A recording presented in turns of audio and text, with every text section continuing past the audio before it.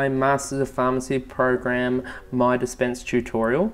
The My Dispense program is a virtual pharmacy which we will be using right through your degree to simulate dispensing, counselling and working in the tutorials.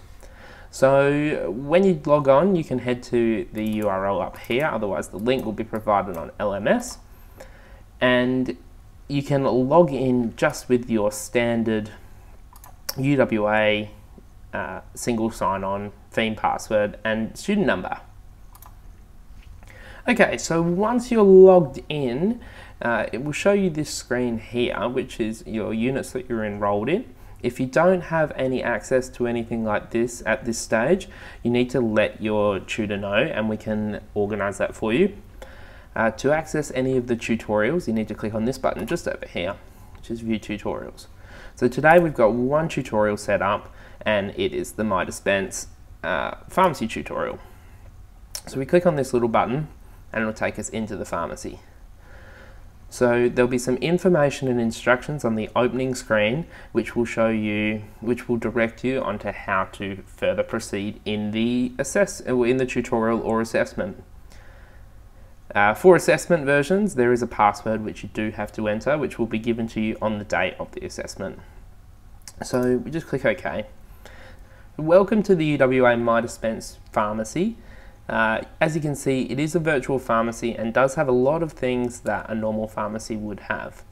When you enter, a patient will be standing in front of you. Now they will be of the correct age, correct weight, correct gender, correct ethnicity of the patient in the scenario, and your tutor will become and embody this patient.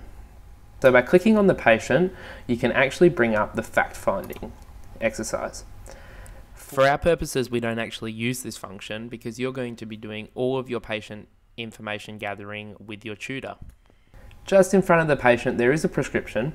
You can click on this. It will bring up all of the information of the prescription which will be important for your tutorial today. As you can see, just like any other normal prescription, it has the doctor's information.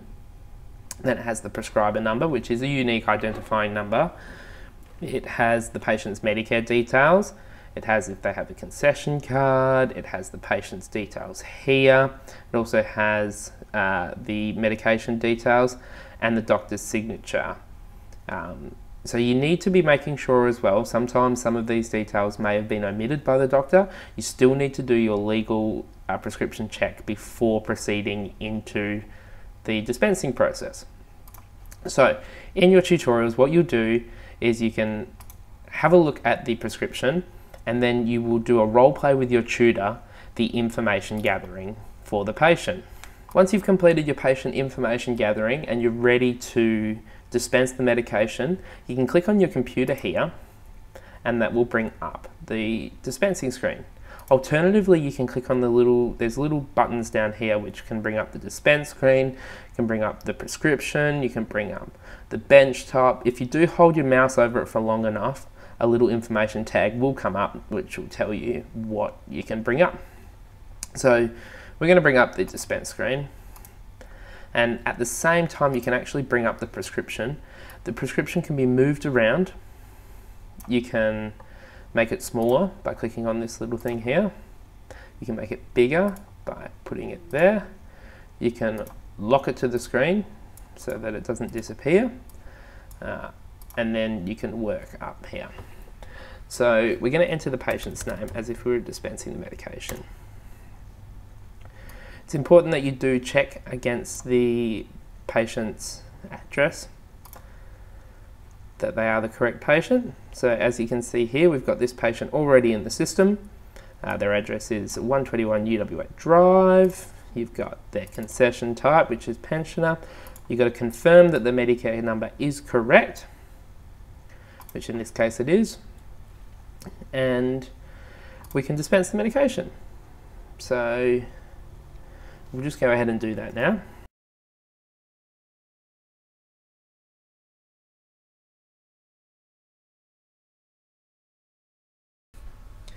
Now when searching for the drug name, it's important that you use the generic name for the search function, as this will show all of the medications.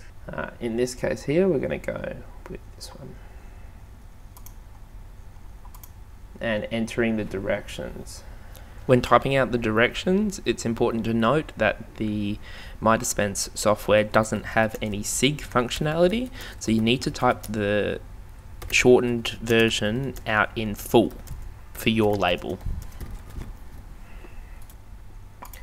Okay, if you're heading over to the drug details area just here, which I will be highlighting for you now, it gives you the information about the drug. So you've got the brand name, which is here, you've got the generic name, you also have the pack size, you have the schedule, and then just under here, where it has the note section, will be any important cautionary and advisory labels, which are recommended by the APF. So we'll just continue through and finish this. So we're going to do 1 repeat, quantity is 20, pharmacist initials is your initials, and if you want to, you can now click on this button here to print the label. There's also a clear screen which will clear all of this, and the label manager, which we'll get to in a minute. So I'm just going to hide this, minimize this prescription.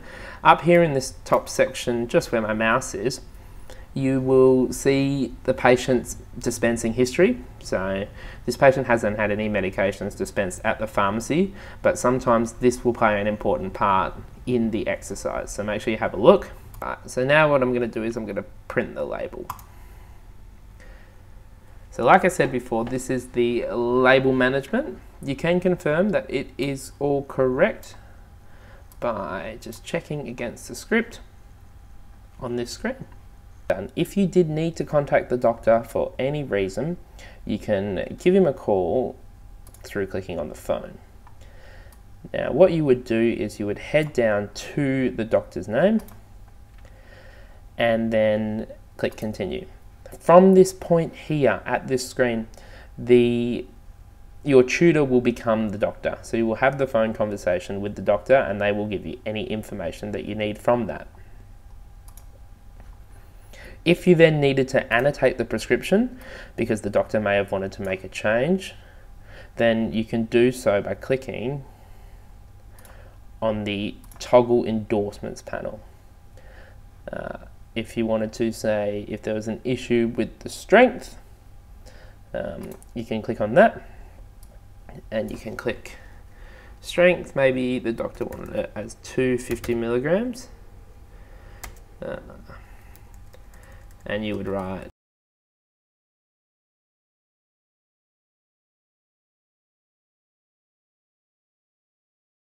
and that would be it. You can then move this down towards the area so that when you are there, you can see that the script is now annotated. So this is important if there is any change to the medication. Or if there is any need to annotate the prescription, you can do that just by clicking on that little section here. If you don't see the section that you want for the annotation, you can always just click anything and fill out the information and drag it close to whatever section that you want. Just while we're at this screen, I'll take you through another couple of interesting features. We also have a references section here where you can gain access to Martindale, the Pharmacy Board of Australia, and the PBS website. Now, these ones don't always have enough access for all the students in the class, so it is recommended that you always do have your APF and AMH with you, or access to this at least during the dispensing process. Once you're all dispensed and you're ready to get the medication, you can head over to the shelves here, and over on this side you have your regular product shelf, you have a fridge, and you have a safe for your S8 prescriptions. So the shelves are all in alphabetical order. You can search for the medication that way. You will need to make sure that you have the right medication. So for this case, we are looking for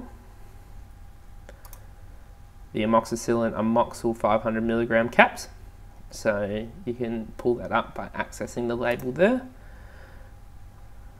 which is going to be.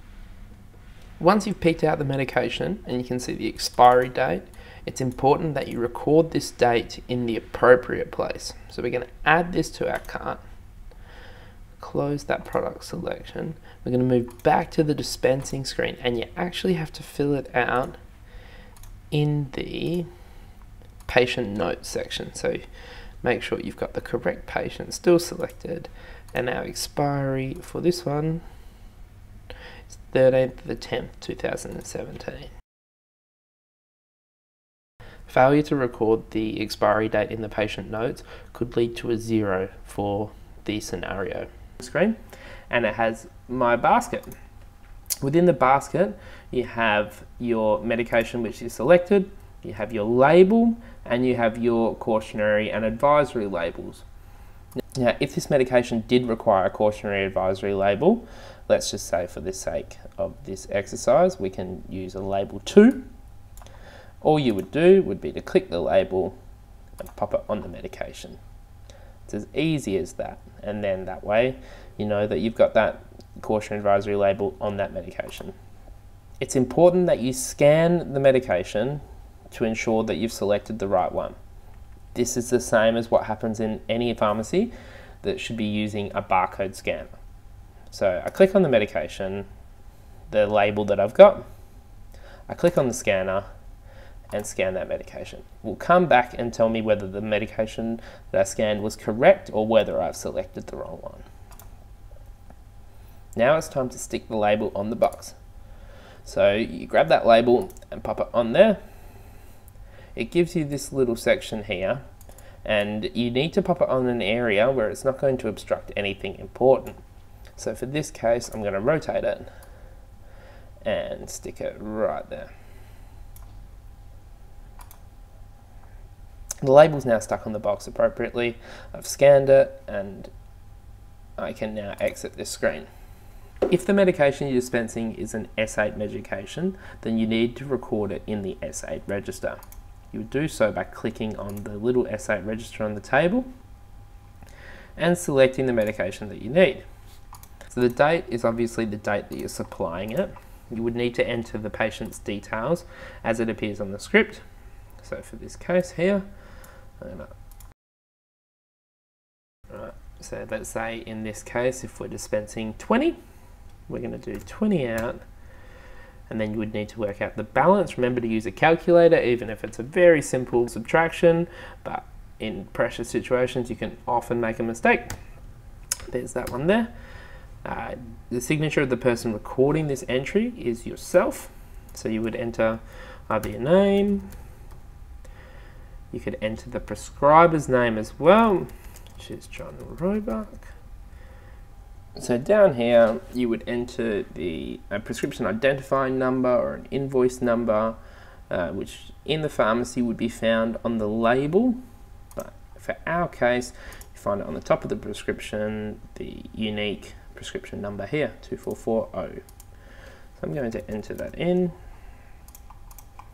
And then you just need to click save this entry and it's all done.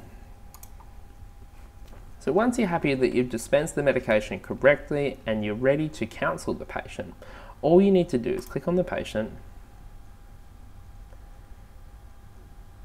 and click on hand over. So then you click finish.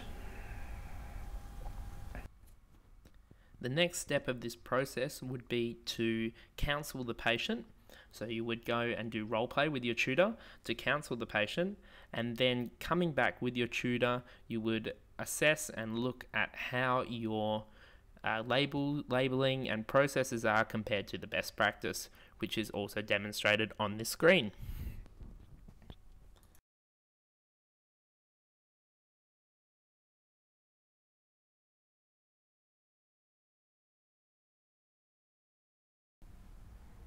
For assessments, you will need to click on the Submit for Marking button to submit your work for marking. Thank you for taking the time to get to know the My Dispense program. If you do have any further questions, they can be answered or asked in the orientation. Otherwise, feel free to shoot your tutor an email.